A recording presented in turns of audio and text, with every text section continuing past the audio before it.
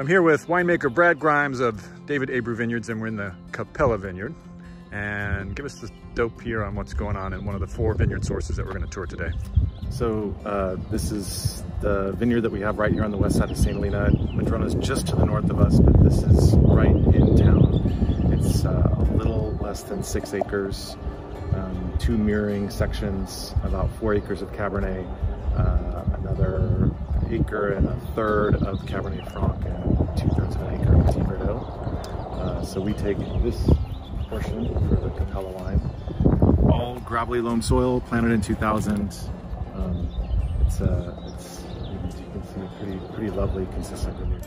There's been a lot of replanting in California in the 90s, and sometimes they're about 15, 20 years apart. Cappella was replanted 3 years apart. There was a first planting in 97. Tell us about that. Right, it was just some bad plant material and sort of just some, I think, sloppy nursery work with some vines that shouldn't have been intermixed with. We had Cabernet mixed with Merlot, and it was just David likes consistency and wouldn't tolerate anything like that. So yeah, it was quickly pulled out and then replanted. Right back in. Okay. Cabernet Sauvignon is the majority here. Little Cabernet Franc, little Petit Verdot. Yep.